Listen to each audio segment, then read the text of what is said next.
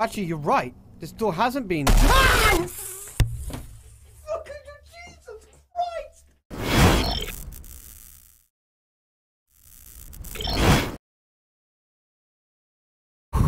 Right. Welcome everyone to the MGN channel. I'm your host, Cornish.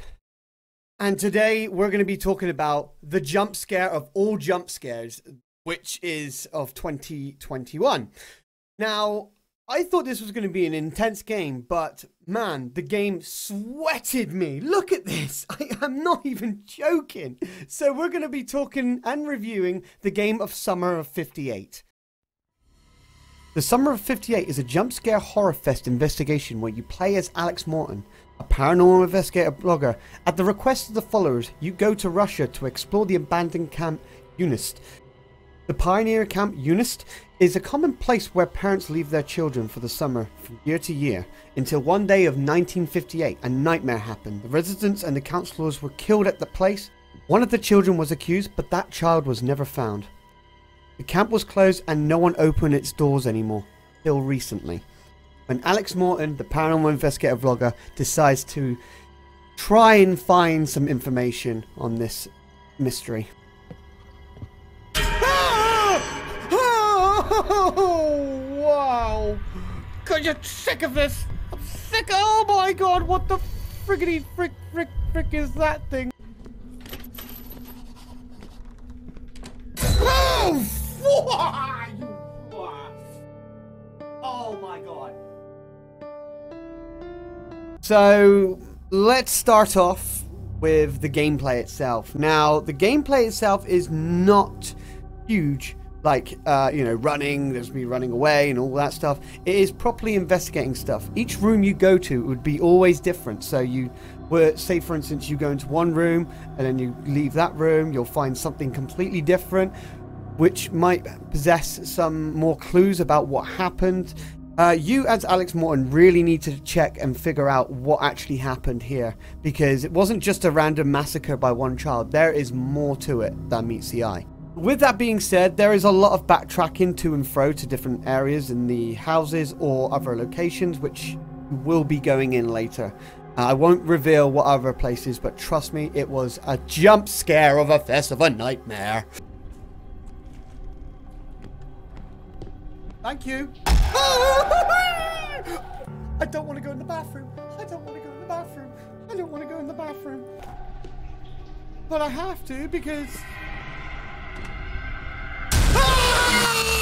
I'm done. No, we're not playing it. We're not playing it. We're not playing it. We're not playing this. We're not playing this. We're not playing this. I don't like... This is Jump Scare Massacre. With some cool clues in the game and some good storyline basis, it's a really good little thing. I thought it was just going to be an intense story mode, but no.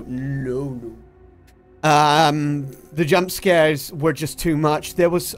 I will be honest with you, there was a lot of jump scares. And trust me, the sweat is still there. Another thing is the sounds. When you're progressing through the game, make sure you hear every single sound, because that will give you a hint of what's there and what's happening. There is quite a few times I heard some sounds and ignored it, and then got lost until I heard that sound again, and then I went to that place and there was something new there. So another thing you need to make sure when you're playing this game are sounds. Is important on this. Make the brightness.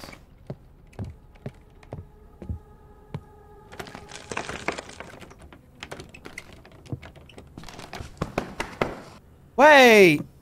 Don't start this already.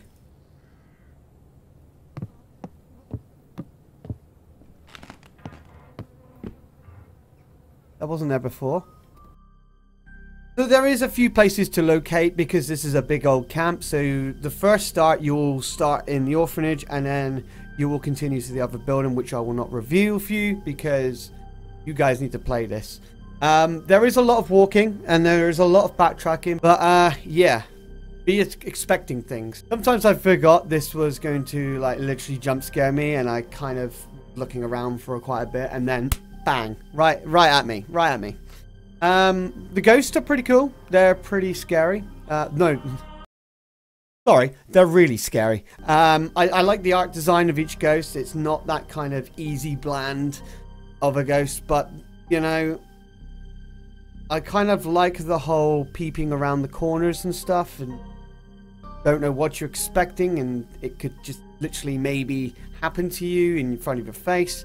Puzzle solving, there's really not much puzzle solving, but finding things is a thing you need to find. So make sure you search in each area and examine each item. Sometimes you can take it, sometimes you can't. The only negative thing I will say about this game, there was so many jump scares. I mean, so many. My heart couldn't take it.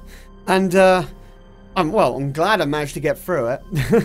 But like, that's the thing. Like, I like jump scares and I like them, but when they constantly hit you with that jump scare, it gets really, really tedious. And yeah, I think that's that. Just around here.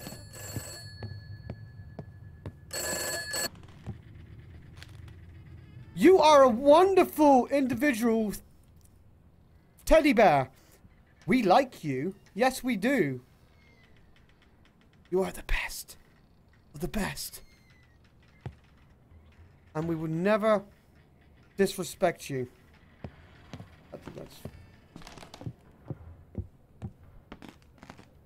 I said we were funny!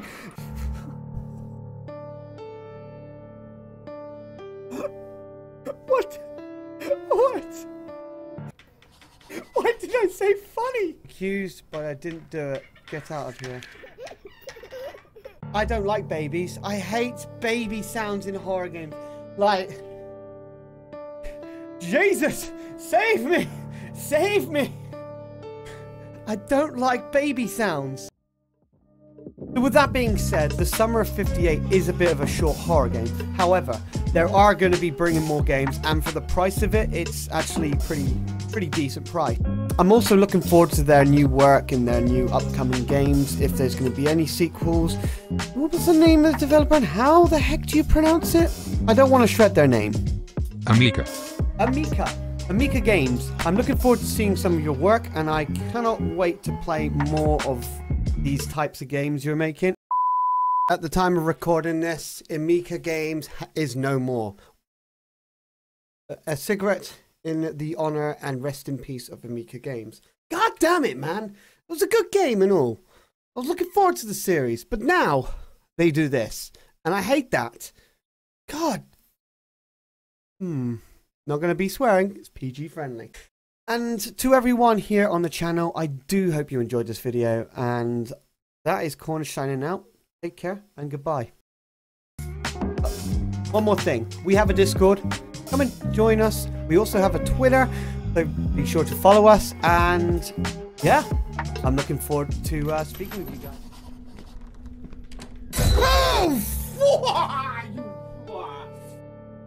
Oh my God. Oh.